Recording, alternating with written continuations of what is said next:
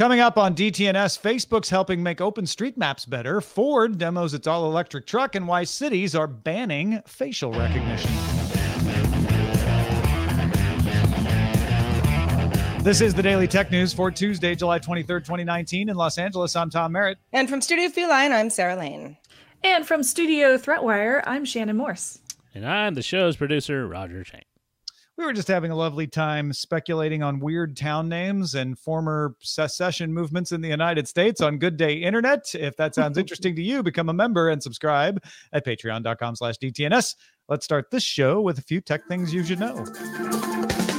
Sources tell 9 to 5 Mac that Apple will release 3 new iPhone 11, that's what they probably be called, models this fall, all featuring the upcoming A13 chip and keeping a Lightning port rather than switching to a rumored USB-C port. The 3 new models would reportedly replace the iPhone XS, XS Max, and XR. The 2 XS replacements may feature a 3x OLED Retina display, with the XR successor keeping a liquid Retina display, which it has now. A new Taptic engine is said to replace 3D Touch and allow new features that have been introduced in iOS 13. A Korean hydrogen fluoride factory from Seoul Brain will begin operations in September, hoping to replace imports from Japan, which is curbing exports to Korea of some chemicals needed in the chip-making process. South Korea sourced about 44% of its hydrogen fluoride from Japan in the first 5 months of this year alone. The gas is used in chip etching. And a mobile app called Gapo, G-A-P-O, which lets users create profiles and share posts to a newsfeed, has launched in Vietnam following government calls last September to create alternatives to Facebook and Google. Gapo is partnering with Sony Music and plans to reach 3 million users in 2019 and 20 million by January 2021. That would be better than previous Vietnamese social platforms Vietnam Ta and Hahalolo, which have not found large user bases yet. Still time. Let's talk a little bit more about what's going on with Apple buying something from Intel, Shannon. All right. Sources tell the Wall Street Journal that Apple is within weeks of closing a deal to buy Intel's cellular modem business for around $1 billion. The purchase would give Apple access to a variety of patents and skilled workers it would need to eventually design its own modem chips for the iPhone. Apple and Qualcomm recently settled a legal dispute, and at the time, Intel said it would cancel planned 5G modem chips and reevaluate the business. Intel got into the wireless modem business when it purchased Infineon in 2011. Yeah, this makes sense. Apple's got the cash. Apple loves to be able to own parts of its process so that it can control them and combine them and make them more efficient. Intel doesn't want to be in this business anymore, and Apple wants some leverage against Qualcomm. So I see no reason not to believe this. Wall Street Journal's got good track record with sources like this. I imagine if this deal can happen, we'll hear about it in a couple weeks. I wonder who would be, another suitor besides Apple, because it doesn't sound like a company besides Apple is interested in Intel's business. And Apple could obviously build something like this from scratch, but it would take more work. It sounds like being able to take a patent portfolio and a workforce from Intel that's already in place makes a lot more sense. Yeah, the patent portfolio, particularly in the battle with Qualcomm, is important. The workers, the talent, important in design. I imagine there's probably not many other bidders at the $1 billion level. I'm sure Intel could find somebody to buy that stack of patents at some point, but maybe not quite for that amount of money. It's a good point. Facebook's Messenger Kids app let users add contacts in group chats, even if other members of the group were not approved to talk to them, which goes against what Facebook Messenger Kids app is supposed to do. Messenger Kids is only supposed to let users chat with approved contacts. That's been approved by parents or legal guardians. A notice sent to parents by Facebook and was obtained by The Verge and published explains that the company turned off a group chat feature where this was the case and directs questions to its help center and Messenger Kids parental control. So it sounds like the one-on-one chats worked as advertised. The problem was that if 2 kids got into a group chat and there were other kids in the group chat, then technically you didn't get the parental controls for that 4th kid who might not have been vetted yet. So it sounds like this was basically an oversight on Facebook's part. Yeah, and it doesn't sound like there was a whole lot of damage done. No. Facebook caught it. That's a good thing. You want companies to catch these problems, not outsiders or malicious actors. And it wasn't that bad. It meant that a kid could be invited into a chat with a person that they were approved to talk to, but other people in that chat might not have been approved to talk to. Doesn't mean they would have been horrible people or some, predatory ring or anything. In fact, that's less likely because the one person inviting you in had to be approved to bring that in. And that kid who is inviting people into chat could only invite people into chat that they had been approved to talk to. All of that said, this is I think Roger called it in our pre-show meeting sloppy. Facebook should have realized that this was going on earlier and caught it. Thankfully, they did catch it and they fixed it now. Yeah, the fact that there's a standalone app just for this purpose, to keep kids safe and has restrictions in place in order to make sure that kids aren't chatting with the wrong kids.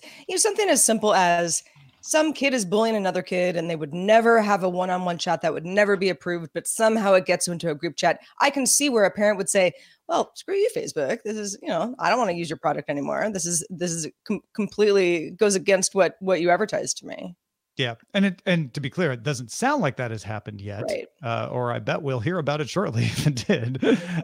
But yeah, I mean, this is in the world of outrage at Facebook, certainly you have a reason to be outraged that they didn't catch this. But if you step back from that, I think this is Facebook locking down something before it could be misused because they noticed that they had missed something. And, I always hesitate to punish a company for catching its own mistakes. Yeah. Well, Ford plans to sell a hybrid F-150 truck next year and has announced in 2017 it will follow that at some point with an all-electric F-150. And Tuesday, Ford showed off the first prototype that had shown in public of an all-electric F-150 by having it pull 10 loaded double-decker rail cars weighing 1.25 million pounds for 1,000 feet. Now, that's like the traditional, look what our truck can do, because it's, rails and stuff, but it looks impressive. And 1.25 million pounds, even on rails, that shows that this all electric F-150 can do what other trucks its size can do, even the ones with gas engines. The Verge notes that a Tesla Model X towed a 287,000 pound 787-9 Dreamliner nearly 1,000 feet on a taxiway at Melbourne Airport in Australia last year. So Tesla's still winning the who could pull the heaviest thing the farthest of electric cars right now. But I'm overly excited about the idea of an all-electric truck because I feel like that's a milestone that means, okay, now we've hit the mainstream if an F-150 that's all electric is just as good as a gas-powered one. I always laugh whenever I read these stories because I'm just like, who's actually pulling, Boeing 787 Dreamliners or double-decker rail cars? I know it's just like them showing how powerful these are, but it's always funny because I don't think there's any kind of, or maybe there is some kind of standard of measurement to see how powerful they are. I am curious more about how far they go and how this increases the abilities of somebody that would purchase one of these trucks, because it is really cool. And I know a lot of people, especially like some of my friends from the Midwest, would love something like this. Yeah, I took a road trip last week, and you get out of the city and you start seeing a lot of big trucks, and a lot of those trucks are carrying a lot of stuff. And that would be my first question as well, Shannon, is, okay, well, if you like the all electric factor of it, it's got the power. It's got the power that you need. Does it have the distance that you need? Because once you get into rural areas, most things aren't right around the corner. And Roger, you were telling me that one of the advantages of the electric engine is the torque. Yeah, I mean, with any electric motor, you get a flat torque curve. So when you wind up a gas car or even a diesel, you slowly build up where you get the sweet spot where the RPMs give you the most amount of power. On the get-go, electric motor gives you everything off the line. That's why locomotives are all diesel-electric, right? They have diesel engines that power electric traction motors. And that's a huge advantage, especially if you're towing uphill, because now you don't need to stand on it to get any distance. The issue with distance, basically how far you can get on the charge, is still relevant for a lot of people who buy F-150s as more of a lifestyle vehicle and not necessarily, I have a job that requires me to have a truck so I can load my tools and stuff in the bed. But if they urban truck cowboy. Yeah. Well, and one of the more interesting clients for these would be fleet sales to companies that need a pickup truck, but they're not averaging over 100 miles or 200 miles in a day because they drive in city or they drive in a specified. But we don't know what the range of these things is. I mean, range of electric vehicles is getting in the 200 to 300 mile or more.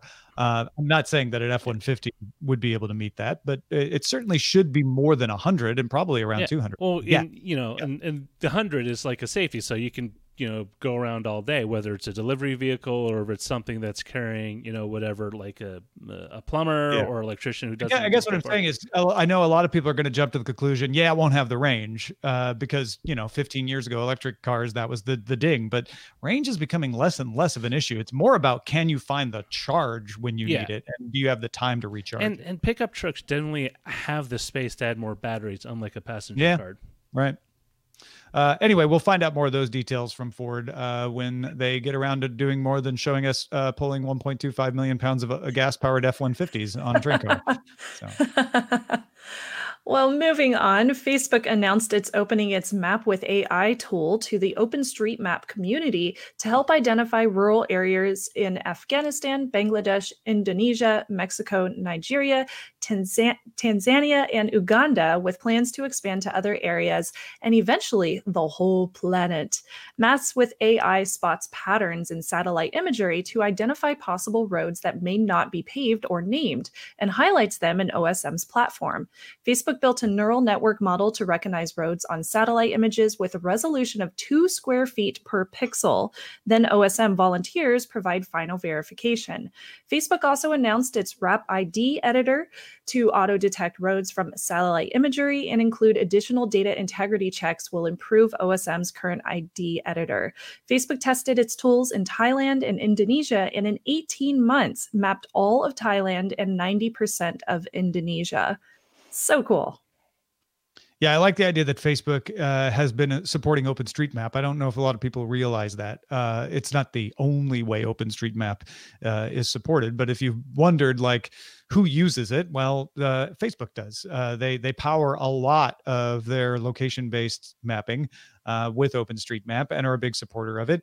This is a great way to do something altruistic that is in Facebook's benefit, right? Mm-hmm. One of their ways of expanding and hedging against future growth is to be able to provide the conditions for people in developing areas and rural areas to want to use its services. And so having the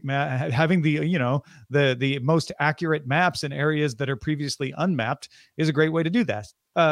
On the other hand, that's good for everybody because they're doing it with OpenStreetMap. This isn't proprietary Facebook map that nobody else can do. Everybody can take advantage of OpenStreetMap. So it is benefiting the public.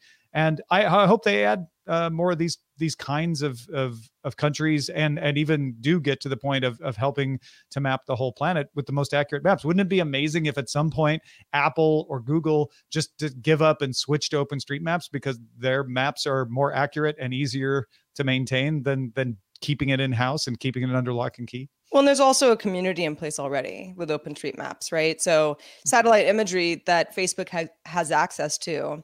There are cases in extremely rural areas where it's like, is that a dry riverbed? Is that a road? Are people using this to get from, one place to another? It's somewhat unclear. And the community from OpenStreetMaps can go in and help edit that and flesh out the information. And I did want to point out the 2 square feet per pixel thing. I know that it doesn't sound like much, but that's a really, really good resolution, especially for that kind of satellite imagery. So being able to bring in that much information, especially for rural areas, is going to be so helpful, not only for the people that live there, but also for travelers. Because a lot of times you might find yourself going through these areas and the only thing you might have in these rural areas might be an actual paper map, which who uses those anymore? So it'll be really nice to have this available in some kind of digital format. Yeah, and some of these were never even paper mapped, so we're actually we're actually getting to the point where digital maps are going to be more accurate than a lot of paper maps, just because it wasn't in any paper publisher's interest to keep these kind of rural roads updated because it was too hard to get to. And the combination of satellite imagery with AI that says pretty sure that's a road, not a riverbed, with someone in Tanzania who can say, oh yeah, no, I actually drove that road the other day. That's definitely a road. I'll confirm that. Seems to be a really good procedure for this. AI researchers from UC Berkeley and the universities of Washington and Chicago have released a database called ImageNet-A of 7,500 images that AI systems struggle to identify. Among the examples are butterflies labeled as washing machines, alligators as hummingbirds, and dragonflies identified as bananas. AI, tough stuff. The images were all online and have not been digitally altered. These are real mistakes. The hope is making the data set public and will help other researchers improve image classification algorithms. Yeah, I mean, all the images in the database are online. They haven't been digitally altered. The point being that ImageNet was a database that has been used for years to help train AI, and ImageNet-A will be, these are the ones that everybody gets wrong, that all the AIs are getting wrong. So if we can fix AI to be able to recognize these accurately, we'll have made a big advance. And I think that's interesting. It is funny to look at these and go, how does an AI think a dragonfly is a banana? That's because we have this low watt, really high efficiency computer running in our heads that can do this kind of stuff that is really hard. I do wonder, like, there's so many variables too. Is it color? You know, is it overall shape, shadows, all that good stuff? Go ahead, Shannon. I was just going to say the same exact thing. Like, it could be anything. It could be like, I don't know, pixel density or whatever, like the color, the density of the thing that they see in front of them, the size could be the only factor. But of course, a butterfly and a washing machine, very different sizes. So I don't think that's probably not the thing that makes them get confused. Well, and I think this is a really good instruction of what is the difference between AI and us. We have a whole different way of pattern matching that looks for a ton of signals that we are not even aware we're looking for. AI has been trained on a data set of perfect looking dragonflies. And so when that dragonfly is at an odd angle with a shadow and some sun, it's like, well, this actually matches the points of data of a washing machine. It doesn't think it's a washing machine. It's just like this shadow with this line, with this color. Like a banana. Yeah. Well, we also do a lot of contextual analyzing. For example, the bullfrog photo. It's in the grass. You're not gonna assume it's gonna be something else. You're gonna probably think it's something alive first as you go through a pattern matching system in your head.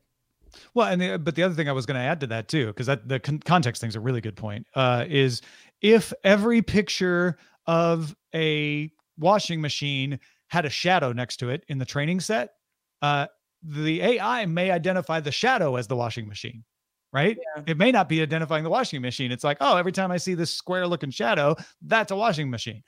We think it's looking at the washing machine. And then when we get out in this other data set, that dragonfly happens to have the butterfly happens to have a square looking shadow. And the AI goes, oh, look, square shadow. That's a washing machine. I mean, it's stuff like that too.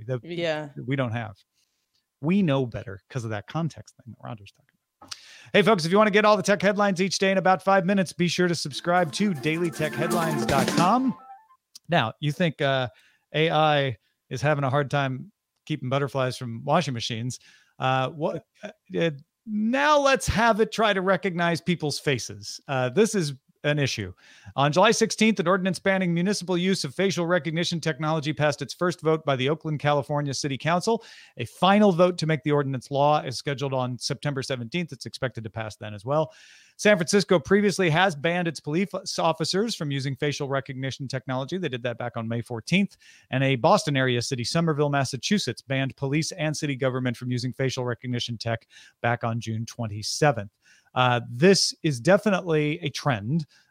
It's certainly not sweeping the nation, but the bigger trend is departments using facial recognition to supplement law enforcement. And in some cases, you could see where this is a really good thing. Hey, tell us if this criminal that we have a search warrant for is in this crowd and alert us so we can go get him. I don't think if that works perfectly, anyone objects to that, right? The way that I've described it, you want law enforcement to do that.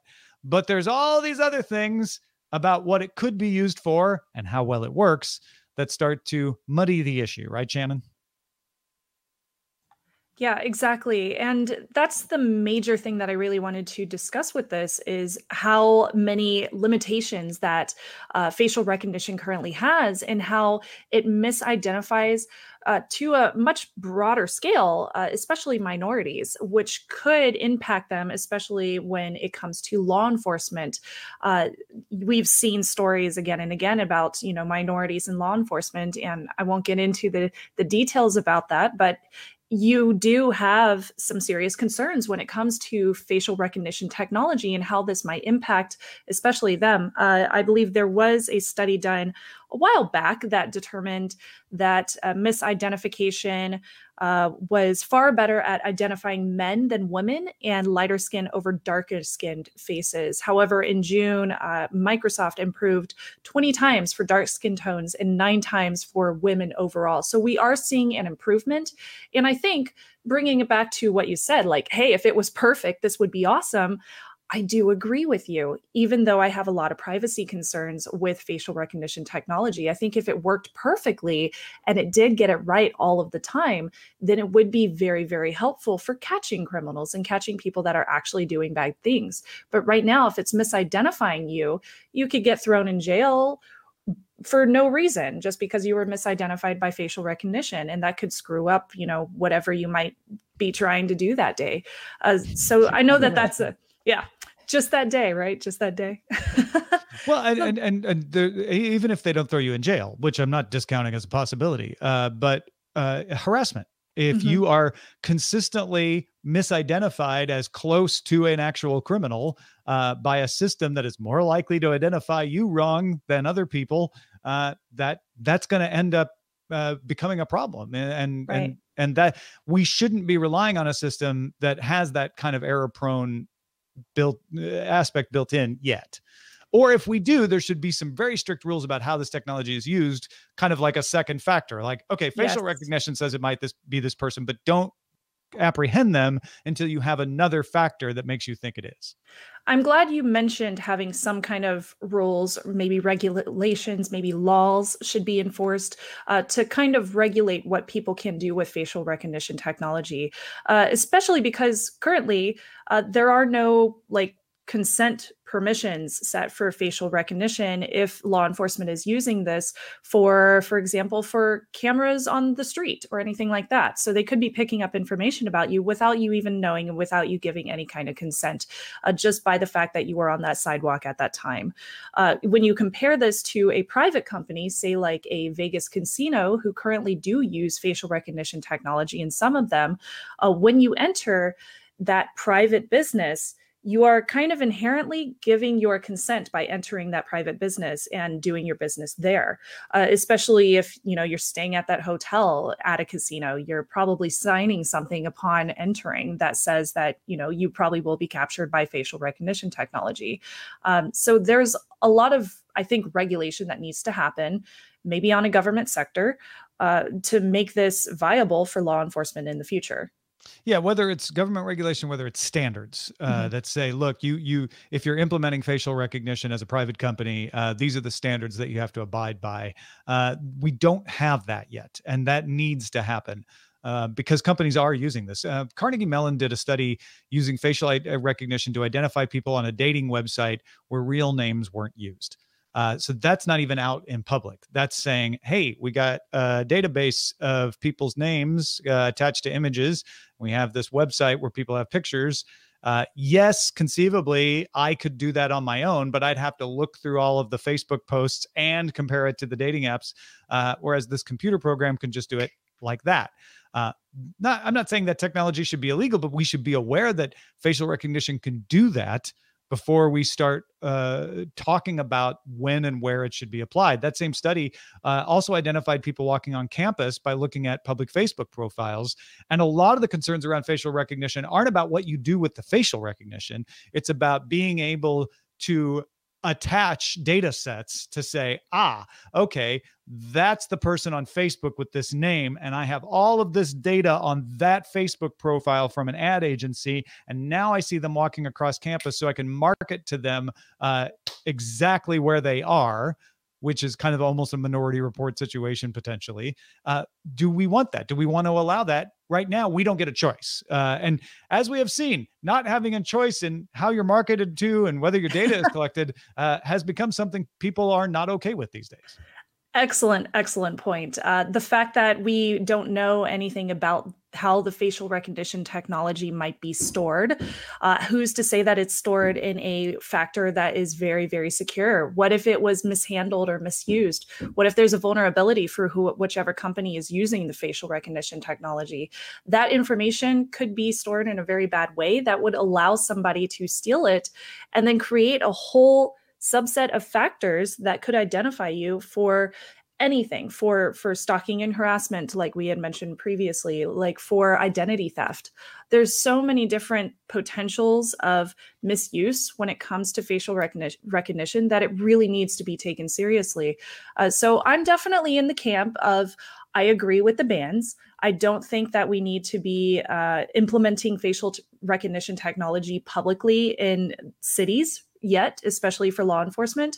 I just don't think it's there yet. And I think that we really need to study the technology and really get it down and maybe enforce some kind of regulations. Yeah, and there are good uses of facial recognition. One of the potential uses that I've seen to write it is identifying emotions like as distress, because the assumption is, well, then they'll try to exploit you because they're like, oh, they're sad. Let's market them with things to cheer them up. That kind of thing could also be used to diagnose you. It could be used to improve your life. It could be used to help you. So I hesitate to say facial recognition should be banned. I do think that it needs to be used very careful and in very limited ways. City of Oakland wants to ban it because they don't think that their setup can use it properly. Fine, but there's a nearby county in the Bay Area that's using it, and Oakland police cooperate with that county. And so even if it can't be used in Alameda County or in the city of Oakland, it could be used by Oakland police in conjunction with that other police department. So it's out there. I think the sensible way to approach it is, let's take control of it. Let's study it, like you said, Shannon, which means using it, but using it in a way that isn't used maybe even for apprehensions, for arrests, but as a test to be like, how good is it yet? What can it be relied on? Let's create some rules of the road in these different departments that say, okay, facial recognition is very much in its early infancy. It should only be used in test situations and should never be involved in a case. I think the worry people have when I say something like that is, yeah, that sounds great, Tom, but we know that all these departments overstep the boundaries if you give them a tool. And that is a potential problem. You're right. Well, thanks to everybody who participates in our subreddit. Facial recognition technology is definitely a story that shows up there often. You can submit your own stories and vote on others at dailytechnewsshow.reddit.com. Join our Facebook group if you haven't already, facebook.com/groups/dailytechnewsshow. Let's check out the mailbag. So we had a conversation yesterday about the idea of DoorDash and other services not necessarily giving full tips to the courier if you tip within the app and think that that's where it's going. Renard wrote in and said, I only recently started using DoorDash on a regular basis. I've never tipped because of the previous March discussion. He's talking about ours. Mm-hmm. If the delivery person gets paid the same amount, where is the benefit in me tipping?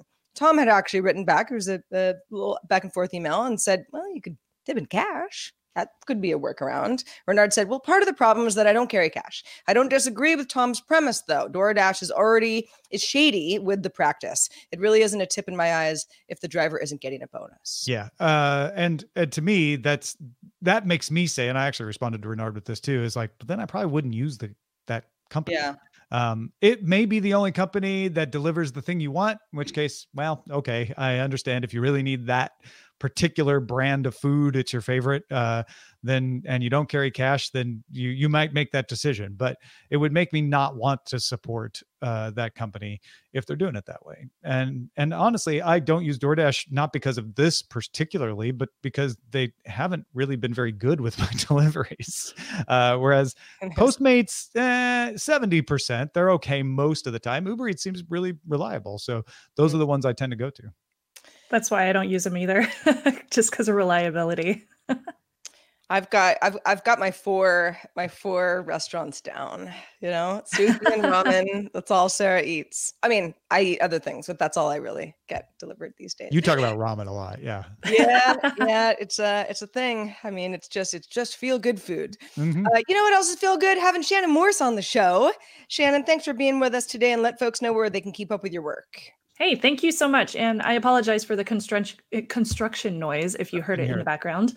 You can find me. I'm doing ThreatWire, which is over at youtube.com/hack5.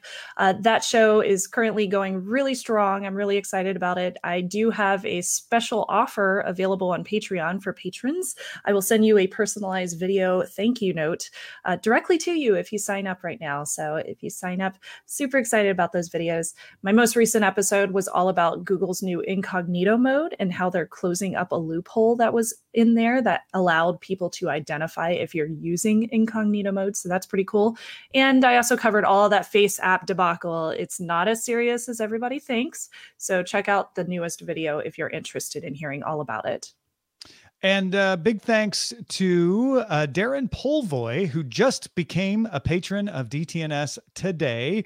And joins John Willie, who's been a patron for 5 years. We take you at any point in your life cycle to support the show at patreon.com/DTNS. If you've got feedback for us, well, guess what? We have an email address. Feedback@dailytechnewsshow.com is where to point those emails. We're waiting. We're also live Monday through Friday at 4:30 p.m. Eastern. That's 20:30 UTC. And you can find out more at dailytechnewsshow.com/live. Back tomorrow with Scott Johnson. Talk to you then. This show is part of the Frog Pants Network. Get more at frogpants.com. Diamond Club hopes you have enjoyed this program.